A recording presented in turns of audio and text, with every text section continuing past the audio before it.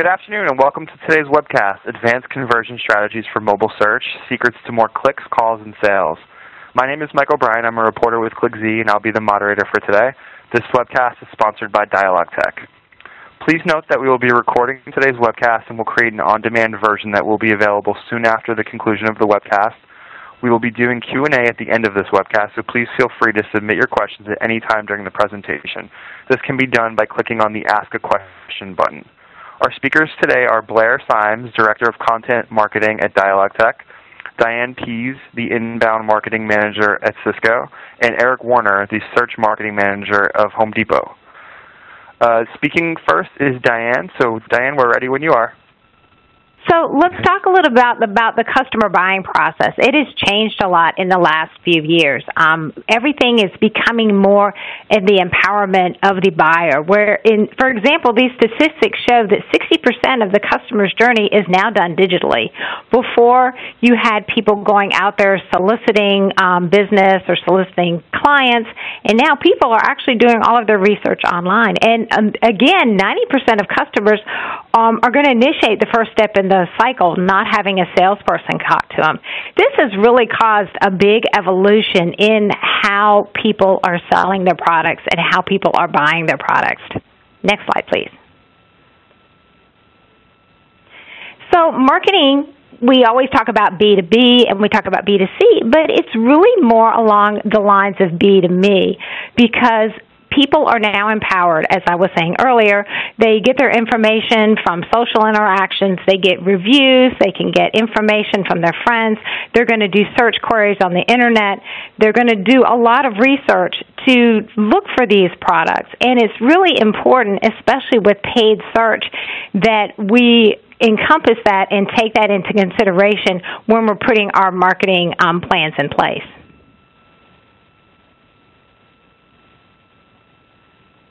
Next slide, please. And so the customer journey has also changed as well. This is an actual example of a customer buying journey that we currently use at Cisco that shows all of the different touch points during the process. And search is a very important aspect of that, not only in the beginning of the customer journey, but actual touch points throughout the cycle. In making sure that your brand and your messaging are not only consistent during this process, but you're also reaching out to people during the different stages of the buying journey. Next slide, please. And really, it's all about being there. It's being in the right place at the right time. It's being on. Whether customers may be searching during the workday, they could be searching in the evenings, they can be searching on the weekends. They could be sitting in front of their TV with their laptops or their phones. They're multitasking. They're always going to be looking for something. And this is being where people are always going to be, not only just with paid, but also with the organic as well and social media. So having your brand and having your message there at all times and all places, it's all about being there. Next slide, please.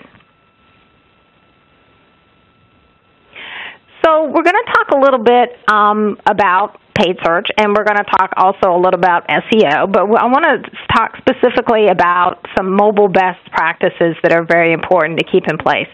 As most people, and I'm sure most of you are aware of Mobilegeddon that took place a few weeks ago now. This was a very critical update that Google put out there where they're identifying, ranking signals based on if your fact is mobile friendly or not. And there were a lot of websites that did lose search traffic from mobile as a result of this. Are there more algorithm changes to come? There's a lot of indicators out there that say that this is only going to be the beginning. So it's very, very important to make sure that your site is mobile friendly and prepared for that.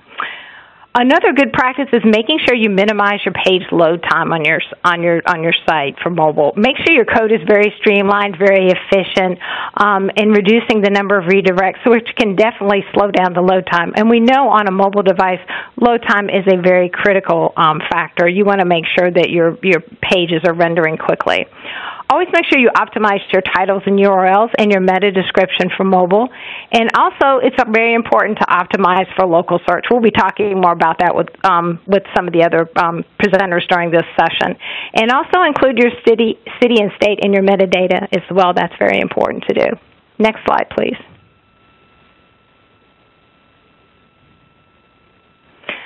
So what are some new things that are going on in mobile SEO that's new?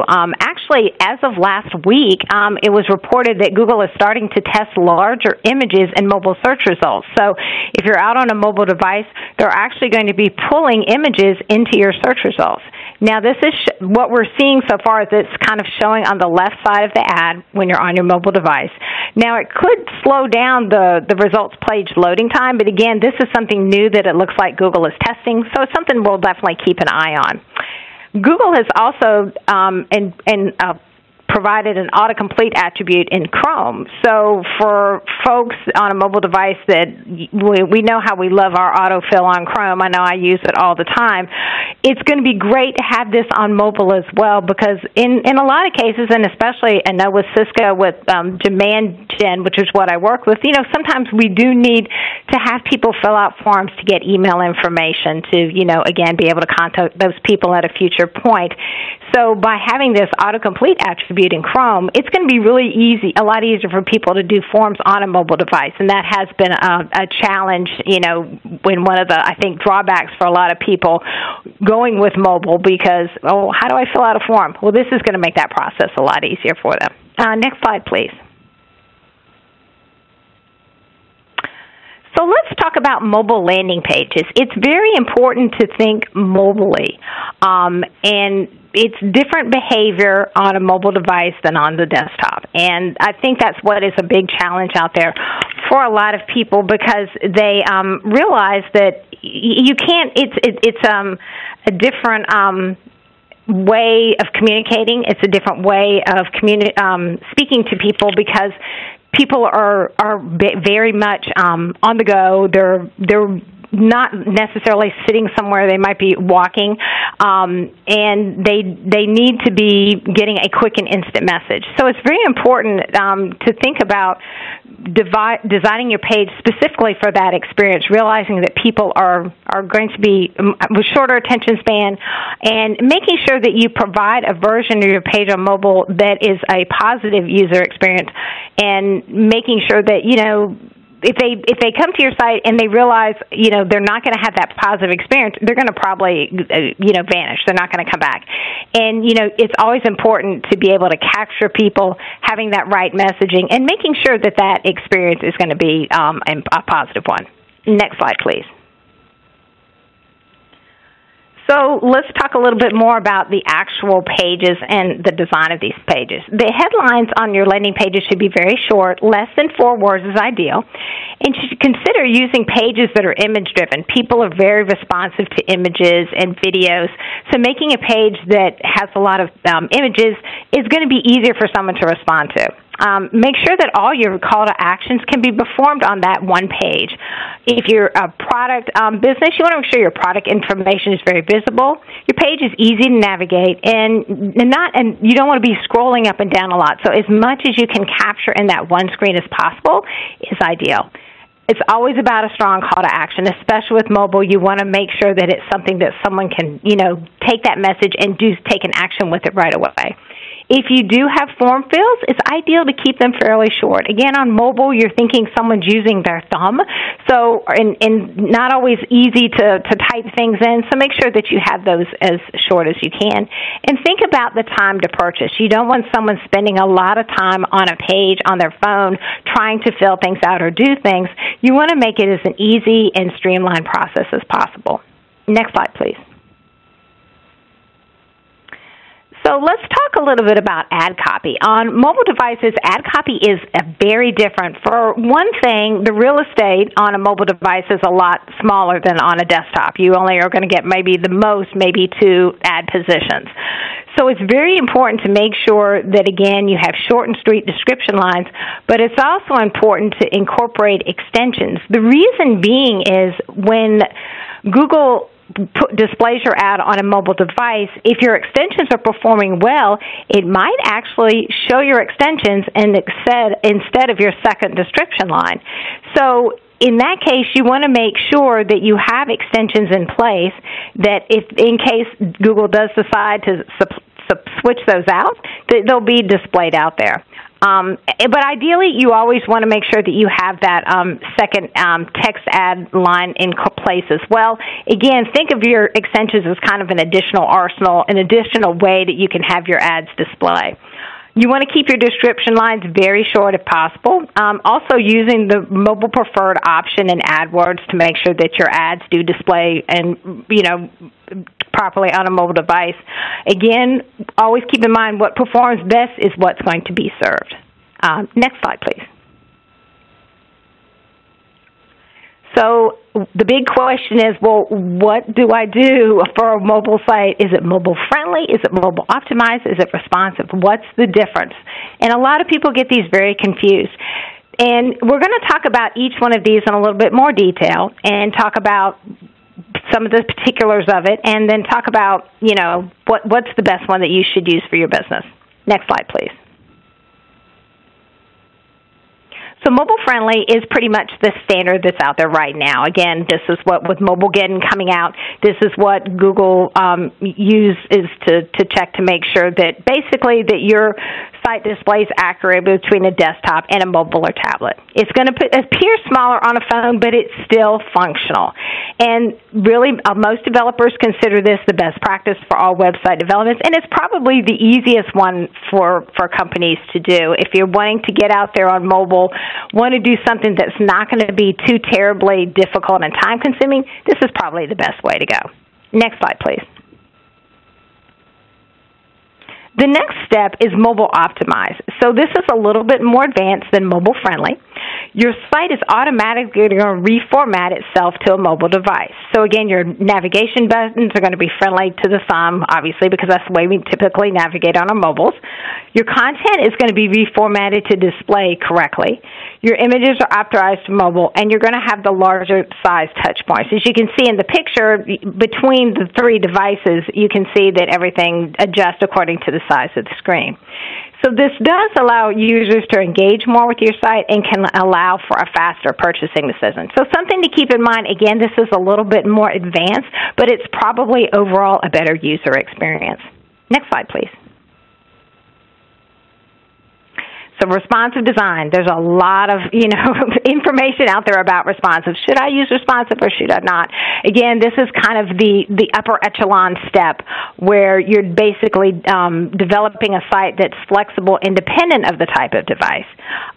It automatically adjusts itself based on the screen size. Google has indicated that it also prefers sites that are more responsive, but this is not the easiest option. And for some small business, it's not going to be the best option because it does require a development effort on someone's side to create this. And it's also a change in a design mindset from a developer's standpoint because you're using the content you already have as a foundation, and you have to design with what you currently have as opposed to building something from scratch. And that can be a little bit more of a challenge. Again, you're having to think mobily when you have to use responsive design. So a lot of larger companies have gone with this, again, but if having the resources and the technology in-house sometimes can be a little bit of a challenge. Next slide, please. So mobile retargeting, this is something that we're actually currently working on with Cisco right now. I'm very excited about this project. We're really looking forward to doing some testing with it. We're really doing a lot with retargeting right now. And what better way to encapsulate people is with mobile as well. So again, with retargeting, as we know, once someone comes to your site, they're basically cookied, and then you can go back and serve them an ad, for example, on the Google Display Network to retarget them, bring them back, possibly, proposing a different promotion, like a discount or something like that. So on mobile, it's ideal to work the same way. Again, you're assisting buyers on the journey, and by sending them a remarketing ad, you can promote something on the mobile. Again, it's improving your possible conversion rate because we know retargeting does tend to improve conversion rates. But again, using the mobile technology to be able to do this. So we're in the process of getting this started right now and really excited on looking at the opportunities of how this is going to perform for us. Next slide, please. So with mobile, phone calls are what I call the new black. If many of you watched the show that I kind of stole that line from, with mobile technology increasing, phone calls are now becoming a very critical conversion point because it's so much easier for someone to be out. They want to do something, but maybe they want to talk to somebody on the phone. They want to make that phone call. There's a lot of value to that. So we're making sure, especially here with Cisco, that we're looking at not just mobile ads and things like that, but also incorporating some of the new technologies that are coming along around phone calls. Next slide, please.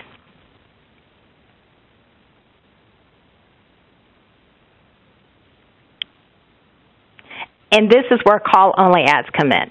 This is something that's been out just a few months. We are currently working with it at Cisco, and I know some other clients that are working with it as well. What's really neat about this is truly a true mobile-only campaign in AdWords. And what it allows you to do is you can actually have a call button on your phone. The your phone number is displayed at the top of the ad, and a click is basically a phone call. So, people can immediately take an action, and it allows you to create some very targeted ads around this because you've basically got the call to action tied in with the call, but you can do some really creative things with your ad text. For example, saying something like, agent is available to speak to you right away, contact us for daily offer. It promotes an action, and it's been very successful for us so far because we a lot of times will take people to a call center to screen them to pass them on to our sales reps, and we found this has been a very effective technique. Next slide, please. So we actually did a case study with this to talk a little bit more about it. And we implemented it in early February, which is about the time that call-only ads came out. We saw our click-through rate was well over 5%, and typically with our normal AdWords campaigns, they hover right around 3. Our cost per click was relatively low, about $1.25. We did have a little bit of challenges with the ad copy and messaging, but I think we're still working on that to try to make that a little bit better. But, again, it was a good learning. We wanted to test it because it was a new technology out there, and I always am one of those people that if something's new, looks like it might be something to test, especially when it goes around mobile. I'm always a fan of trying to test things out. So we're actually working on setting up a new testing account for mobile for us. We're basically going to use it kind of as a test bed for all of our testing with mobile. And it'll be really interesting to see because we're going to keep it as a separate budget. It's going to be separate from our other accounts. And hopefully it'll give us some good insights that will, definitely be, separated right away from everything. Next slide, please.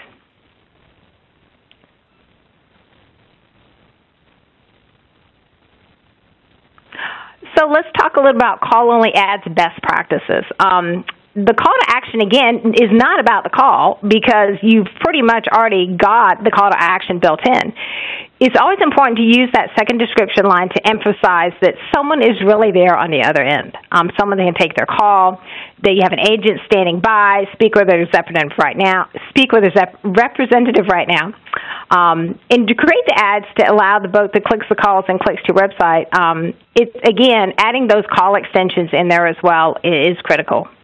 Next slide, please.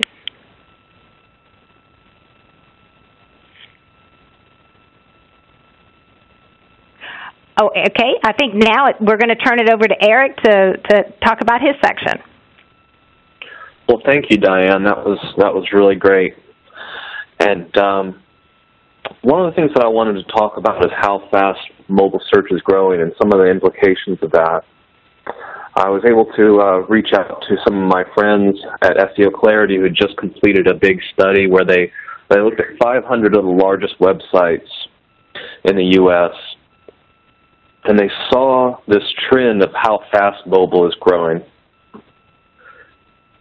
And one of the things that this implies, I think, is that mobile search traffic grows so fast that even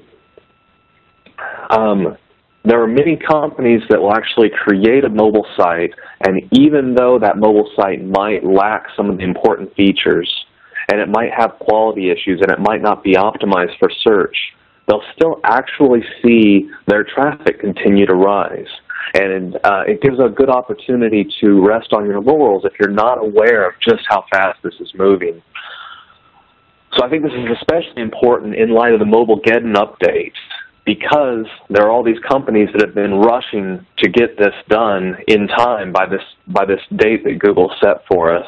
And then as a result, there's going to be a lot that, you know, they may not have been able to incorporate all the features that they would have liked to if they had not been kind of given a deadline. So mobile conversion rate, as we can see from this chart, has not changed a lot in the course of the last couple of years. I mean, one thing that we do see is that it generally follows a couple of, has some seasonal trends. So you're able to see that, you know, kind of in the November, December range, it spikes pretty good, both across desktop and mobile. You can also notice that in the 2014 bump, the mobile was quite a lot higher. But in general, the baseline hasn't changed very much. Now, one thing I'd want to point out about this is that you can't filter out the non-buyers. And as the years have passed, we've introduced a lot of non-buyers with mobile phones. You know, so think like the people who are very young, or people who have prioritized buying a mobile device, and they may not even have a computer, and they might not typically make e-commerce purchases. But there's something that I wanted to point out about this. You know, that there's a push to have these conversion-focused features. You know, so for example, expedited mobile checkout. You know, despite the fact that this is obviously so successful, expedited mobile checkout is only supported by about 20% of retailers right now. Another feature that is kind of lagging a little bit is cart continuity, where you're able to maintain your cart whether you're on your mobile device or whether you're on your laptop. And as these things grow, I think it'll become more important. But despite the fact that there have been relatively flat mobile conversion rate, the mobile revenue and the mobile transactions are growing really rapidly. So it looks like now that it's about $32 billion in mobile commerce for 2014. And now that's not as much as desktop with $237 billion, but it's actually going at twice the rate, according to the recent study by ComScore.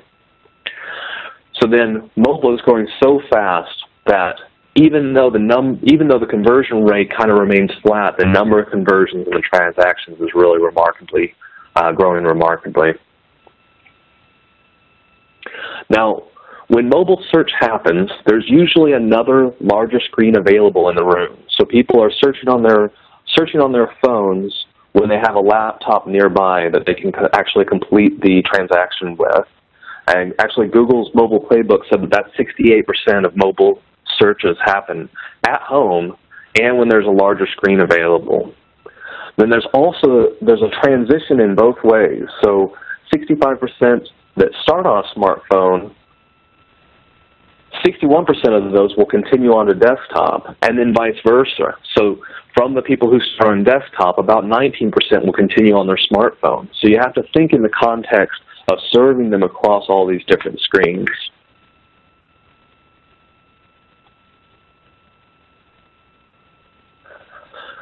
So this transition that's available, it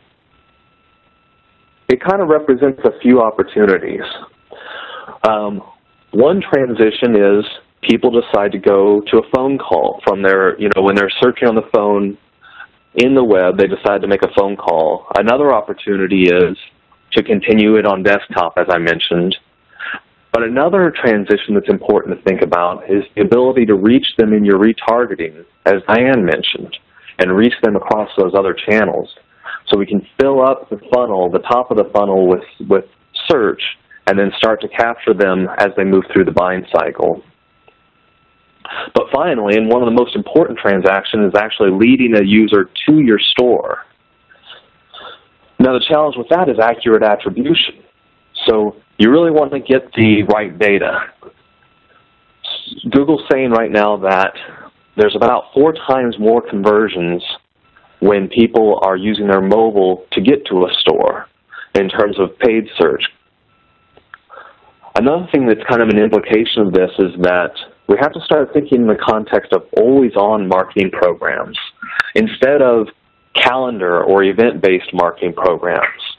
I kind of think that the calendar and event-based programs, they're kind of similar to to kind of the interruption-based marketing or the push marketing. We wanted to for a long time we've wanted to push people to these certain holidays or to these certain events, and now what we're realizing is that by having an always-on mindset and being there where the customer is and when the customer needs you is becoming more valuable. So now this ability to reconnect is really crucial. So you have the chance to really get into their filter bubble. I mean, one thought is that Google doesn't really show us the web as it is, but Google and the other search engines with personalization, they really show us what they think we'll be interested in the web. And now as time goes on, as we start to develop more and more abilities in retargeting, that's just going to be magnified. But the thing that's going to be important to remember is the impression that you make on people when you do re-engage. One thing that's going to be a challenge is getting this into the bigger picture and getting this into the strategy, because it's always easy to look at things like conversion rate and say, how are we going to cash in on this? How are we going to get that one number to go up higher? And the reality is that we have to think about the entire customer journey, and the problem that arises is that there's incentive-caused biases that keep people cashing in because all the incentives are usually kind of in the wrong place. People are going to get a bigger bonus if they're able to increase the conversion rate. The consultants that you're working with are going to get a bigger paycheck or continue to be employed by you if they're able to show you in the bottom line and in the final analysis, look, for this quarter we made more money. And that can be dangerous in contrast with thinking about the long term and thinking about the needs of the customer. So I wanted to mention, obviously a lot of mobile searches are going to have local intent. So local SEO becomes very important. And Diane mentioned a couple of the factors for local SEO that are important to remember. One that came up, that I've found interesting is using Google Maps on your site. So you have a choice between a few different map providers, and Google Maps is the most expensive, but it also results in a sense of continuity for the user. So you don't have kind of the shock of the user going from user that's typically used to Google, going to your site and having a different type of map with different types of functionality and features that they might not be as familiar with. Another thing that I've had a lot of experience with is this need to have a consistent name, address, and phone number. So the name, address, and phone number needs to be consistent across your site, but also consistent for all of your locations on your site, but also across all the directories and all the data aggregators and all the sites like Yellow Pages and local focus sites. So the search engines really look at that, and that really becomes a big factor. If they see that continuity, then you have a good opportunity to rank, and if they don't, then you are going to be really challenged in that area. Another point that a lot of sites are missing in local SEO is having the pages and the taxonomy that match what people are searching for. So in some cases, people will search for the name of the city plus your product or service. But in other cases, they might be mentioned, just searching for the state or the region or a certain section of the state, like, Northeast Louisiana in contrast with one of the cities that would be there. Finally, and I see this as a big gap, really, is that local-focused content marketing has a big impact on your local rankings. So this is something that's left out a lot. I mean, the truth is that links really do matter to local search. One thing that I've seen also is that links to desktop versions of your pages result in pretty consistent ranking improvements across your mobile pages. As long as you're using canonical or rel alternate, or if you're using responsive or dynamic serving. So another point I wanted to make about the landscape shifting is relatively recently we found out that the new, Apple's going to introduce ad block with iOS 9. Now, ad block is going to have an impact in a couple of ways. I mean, one thing to think about is that organic search is going to now be able to take the real first position. And in mobile, the first position is a lot more important than it is in desktop. So I think that there's nearly 10% more traffic versus desktop goes to that first position in mobile. So that becomes more relevant. But the other thing that becomes relevant is being able to do content marketing with a mobile focus and with a local focus. So being able to create those experiences in content that are going to cause the types of sharing and cause the types of signals the search engines are going to use is going to be more important.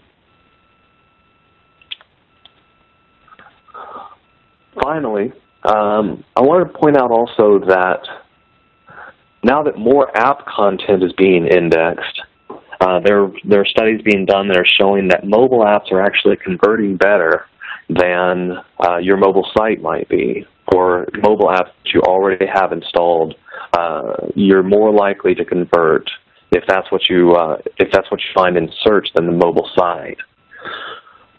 Another thing that's really relevant to that, I think, is that in iOS 9, Apple is going to have a search API that will allow you to be able to search your phone for the content that's in your apps.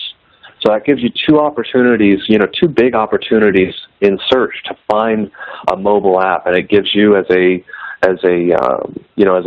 publisher two new opportunities for your content to be found.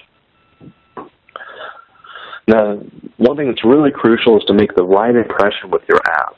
So people are generally averse to brand apps until they start showing value, and I think that one great example of the way that a company is showing that value is Walmart. Walmart's introducing a saving catcher as part of their app, where you actually scan your receipt, and then based on what you bought and the prices you paid, they go and they search all the different ads from different retailers and make sure that you actually paid the least for for those products that you bought. And then they actually apply it as a store credit if there was any instance of you paying more. So I think that that's the type of thing that's going to get people to not only download. I think that the challenge isn't downloading the app, but I think it's the challenge is keeping your app from being deleted so that it has the opportunity to show up in search.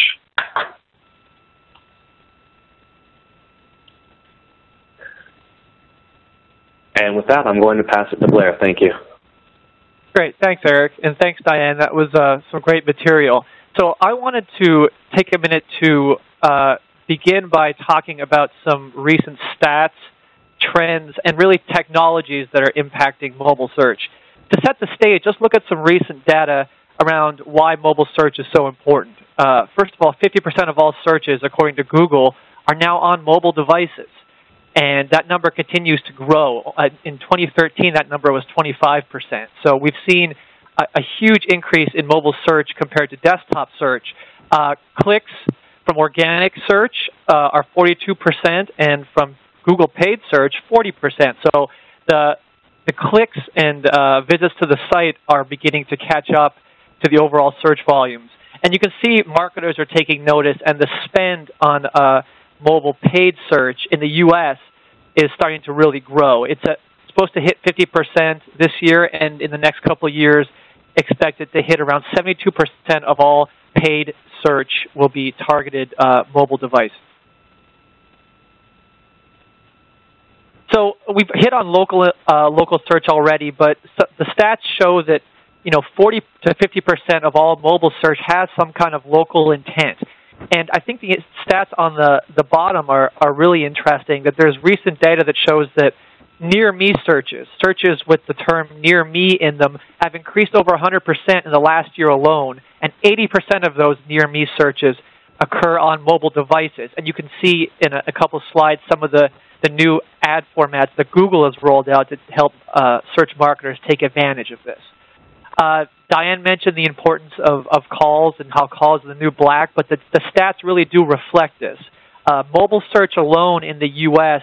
last year generated 38 billion calls from mobile search, and that number is expected to almost double by 2018 to 73 billion. It's really a staggering number.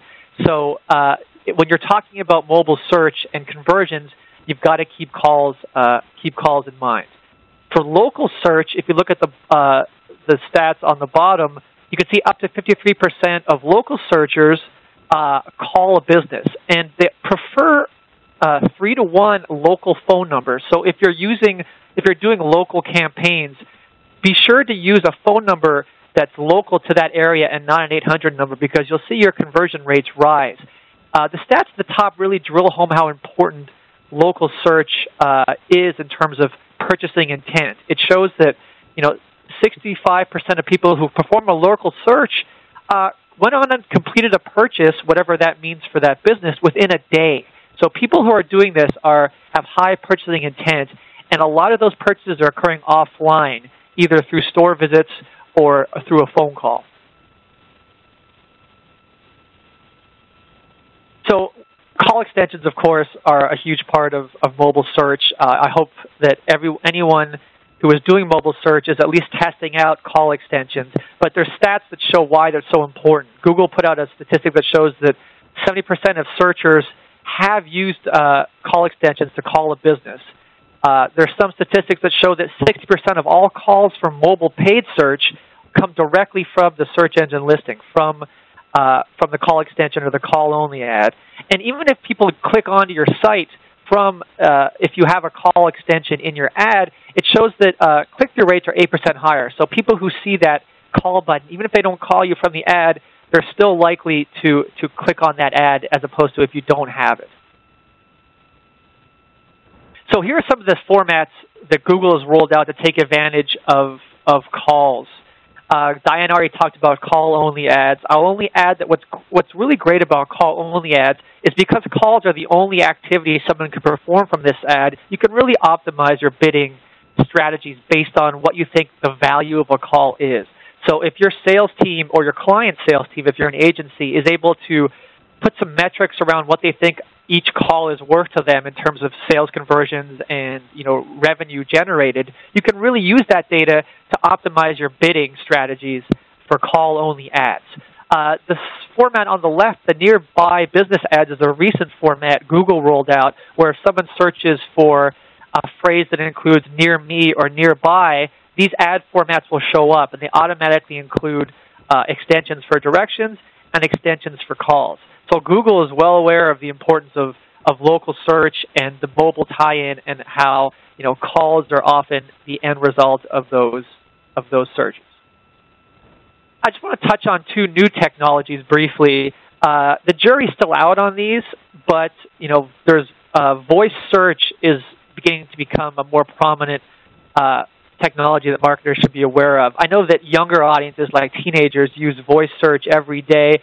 Adults are still perhaps a little leery to jump into it, but the number of voice searches are growing, and you need to be aware of this because sometimes the component of what someone searches for is more conversational in a voice search. So you need to target the keywords that you think are more conversational to make sure your ads pop up. Google posts a list of common voice commands that you can consult to make sure that you're optimizing for those commands. And you can also build SEO content if you want to have your organic ranking show up for these searches around more common questions that people ask about your business, more FAQ type content that can help rank and show up when someone searches a more conversational search. The Apple Watch, obviously the jury is definitely still out on that, but there's no keyboard, so any search that happens on an Apple Watch will be through voice. Almost 100% of them will be around a local search. But if it's around the idea that people will be conversational and say, commands like, tell me which shoe store near me are carrying men's boots that are still open right now. And that search, if the watch will often hand off that search to the phone that's connected to it. But these are the types of technologies that are going to start impacting search down the line. So back to calls, we talked about how call volumes are rising, but that's great news for search marketers. Your job is to drive quality conversions to either your customers or your clients, and calls are definitely the most valuable conversion short of an actual sale on your mobile site that you can generate. 66% of sales managers consider calls the most valuable type of lead, and there's data that shows that calls will convert 10 times or more often to a sale than someone who fills out a web form on your site. So because of the value and the rise in volumes of calls, you really can't optimize mobile search without understanding how those searches are driving calls to your business or your client's business. Let me show you a quick example. So here's paid search without call analytics. So a prospect runs a search on his smartphone, visits your site, and then ends up triggering a call to your business after clicking on your paid search ad. That call, you won't be able, if you're not tracking that call back to the keywords and the ads that generated the site visit and the call, you won't be able to even tie that call into your paid search conversion ROI analysis. You also really have no idea where the call went. So if your business has multiple locations, you won't know where that call went. You won't know what happened on the call. You won't be able to tie that call back to your search analytics in order to optimize performance. You also can't use any of that data in some of the other third-party applications that you rely on for search, like Google AdWords or Adobe Analytics or Google Analytics or any of the bid management platforms that you might use to optimize paid search. So you have that call basically is, it happened, but you can't get credit for it, and you can't optimize based on whether or not it was a quality call and what actually generated that call from your search. So call analytics software is one way to help pin these calls back to your search or to any marketing channel you do. It works for social media. It works for display ads. It also works for offline content like TV or print or whatever it is that you're doing.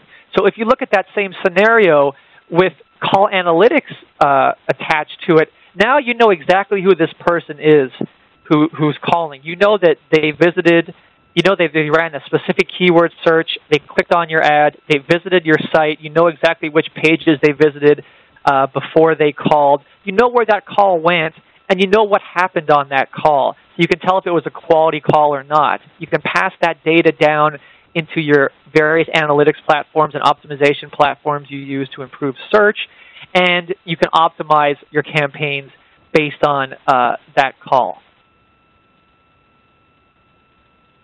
So it really works for every search engine, ad, and listing. And what that means is that it's not just Google, it's Bing, it's Yahoo, it's any search. But it also means that if someone calls directly from the ad, from a call extension, you can track that call back to the keyword search that generated it. Or if someone clicks onto your site first and navigates around and calls, even if you have a store locator like you see in this example on the right, no matter what dealer or store location they called, you'll be able to tie that caller and that call back to the attribution data from search.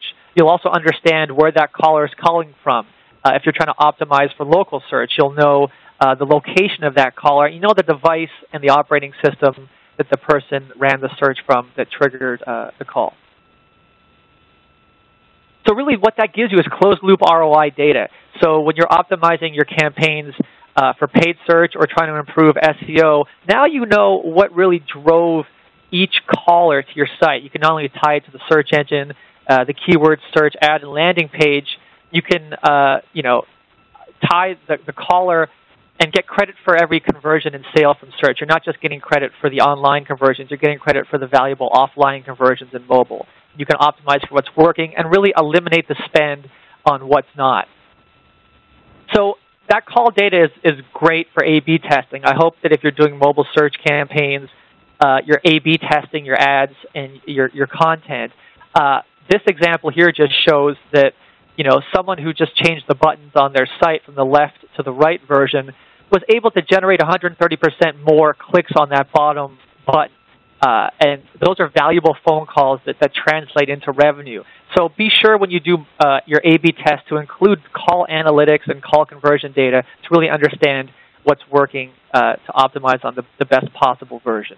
And of course, I touched on this already, passing all that call data into the various platforms that you rely on, whether it's web analytics or your CRM system like Salesforce or bid management tools. Make sure that you're able to use call data because that's really what mobile search is all about. And here's an advanced strategy that most people don't often consider.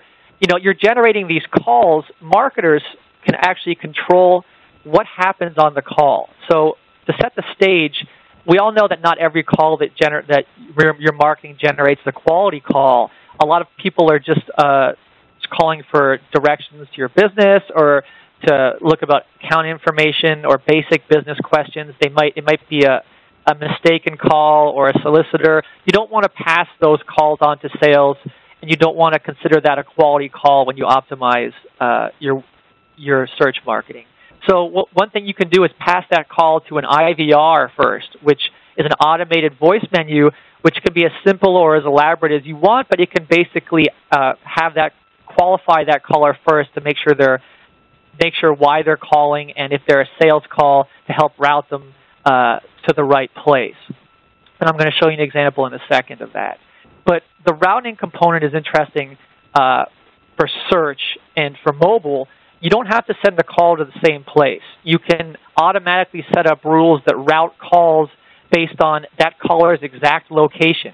So you can triangulate on that caller using cell phone technology that can tell exactly where they are located, where they're making the call from, and you can route the call to the closest store or dealership or whatever your business model is to automatically to get that caller to the best possible place. You can also route calls differently based on the keyword search. If someone's searching for careers for your business, you don't want to send that caller to a sales rep when you can send it over to your HR department, for example, or time of day. If your company's not open or if you have certain business hours, you can route calls differently to different locations or different places based on all of these things. So it's something to think about when you put your search campaigns together, is that when you're triggering calls from all these new formats and call extensions, you don't have to send them to the right place. You can actually put rules in that route calls optimally based on certain factors and all the analytics you're capturing about the caller. So lastly, understanding what happens on the call is also very important. There are several ways that search marketers who aren't obviously taking the calls, you're generating these calls for your sales team or your stores or your clients, your clients if you're an agency. You can't listen to every call. You probably won't listen to any call. But you can generate reports on call duration, for example, how long each call lasted, or do an average of calls from certain campaigns, how long they're lasting. That's usually an indication of a quality call. You can also record the calls, so if you want to go back in and listen to a specific call and conversation, you can go ahead and do that. You can integrate that data with a CRM system to track that call from your search through the sales funnel, hopefully to revenue or to an opportunity, so you can generate reports not just on cost per lead, but then cost per opportunity and cost per account won based on search. And lastly, one quick technology that's starting to catch on is around actually capturing the conversation and actually allowing marketers to run searches through the text that was actually spoken on a conversation to pinpoint calls where certain key phrases that you think are important were mentioned. So, for example, if someone wants to buy now, or they're asking about a discount or a demo, you can run searches through every call from your search marketing and filter those based on certain criteria, and then see exactly which calls these words were spoken. And it can give you great intelligence into which calls converted to a sale, which were quality calls, and really how people are actually speaking, so you can optimize your search campaigns for those keywords that people are actually using in their conversations. So to finish, I wanted to give a quick example that ties all of this in. DialogTech, my company, has technology that does call analytics and automation, some of the things that I covered already. And I wanted to show you one quick example that ties in a bunch of these components together. And this example is with an agency called Square One, who was hired to do basically a national campaign with local intent for one of the world's largest heating and cooling manufacturers who've got a bunch of dealerships in the United States. They wanted Square One to run paid search campaigns to help drive, calls and drive, enrollment, drive opportunities for those dealerships.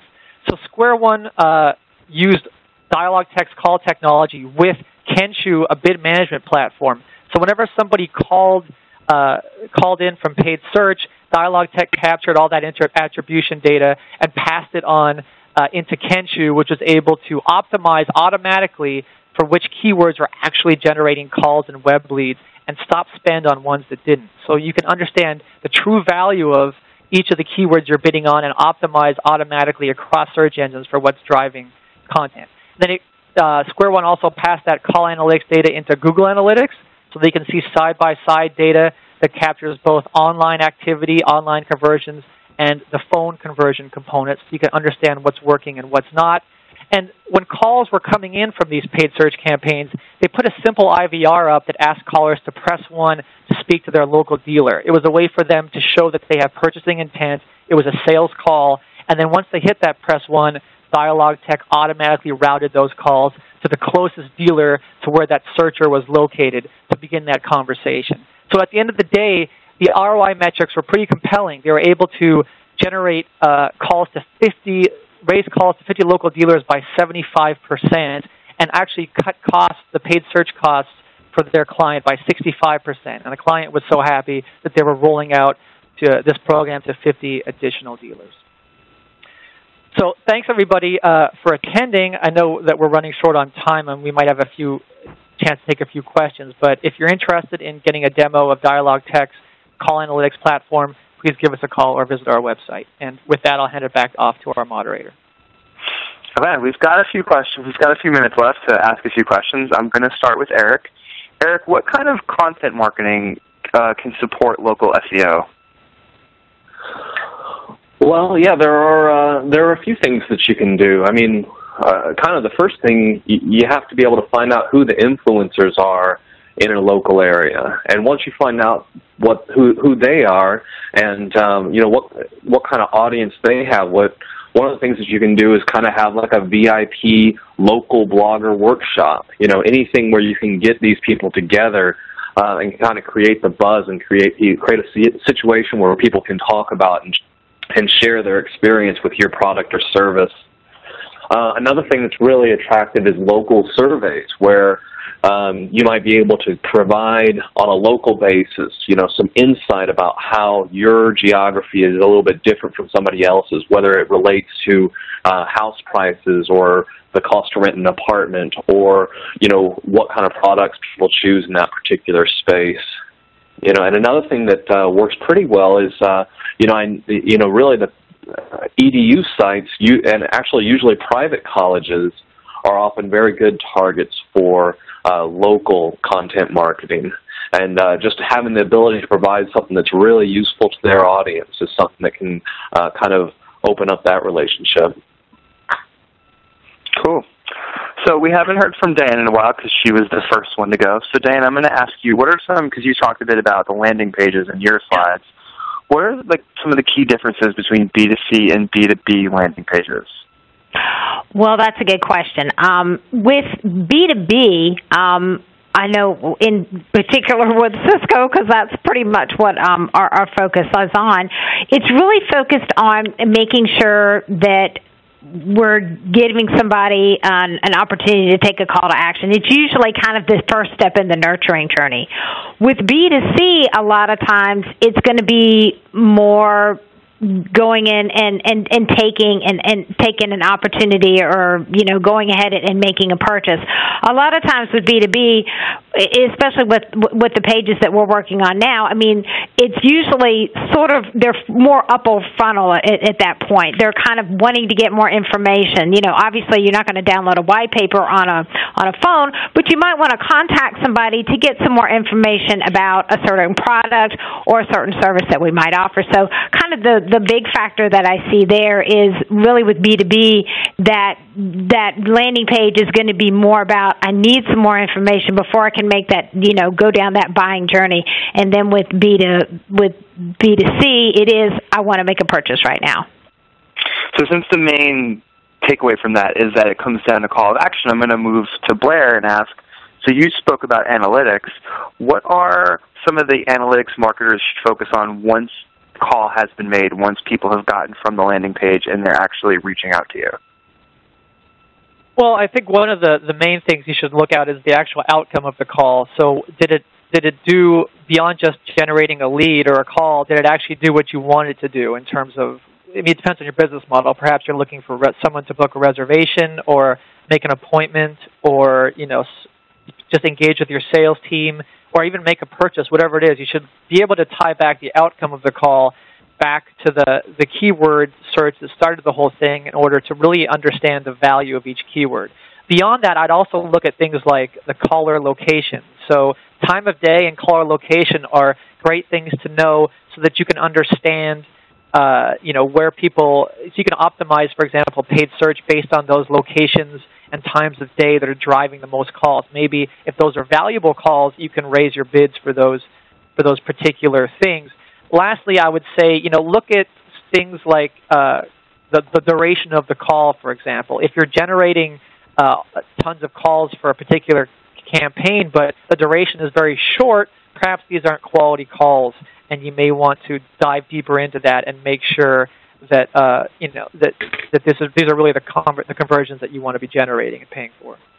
Okay. I think we have time for one more question. I'm going to come back to Eric again. Something that always comes up in the mobile local search space is apps. From the marketing perspective, from the marketer standpoint, what are the differences between mobile search and in-app search? Well, I think there are a couple things to look at. I mean, one is with mobile search, obviously you can be a lot less selective about what content you put out there. You have the ability to create and post content more easily and more rapidly. Whereas with mobile apps, I really would, I'd really encourage people to do an extra layer of research before they start choosing their topics. Now, I think in addition to that, certainly the fact that people are going to be able to find your content just by doing a search in your phone is going to be really, is kind of a, not only is that one point going to be very important, but in light of the things that Blair said, the points that he made about some of these other devices and some of these other ways that people are going to search in the future, I think that mobile app content is going to become even more important. Okay. All right, well, this concludes our webcast for today. I'd like to thank our speakers for giving great presentations and thank our sponsor, DialogTech, for making today's webcast possible. And remember that the entire webcast will be archived and will be available for future viewing. We will send you the link to access the on-demand version via email, and we encourage you to share this information with your colleagues. Thank you for attending today's broadcast, and have a great afternoon.